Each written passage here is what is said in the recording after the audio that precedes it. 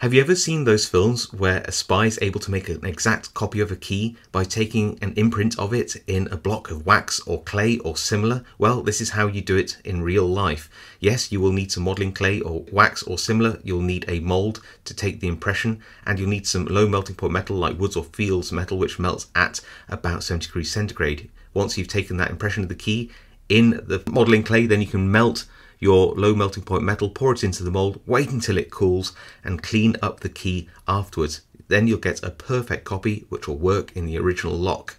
There we go, you're now a spy.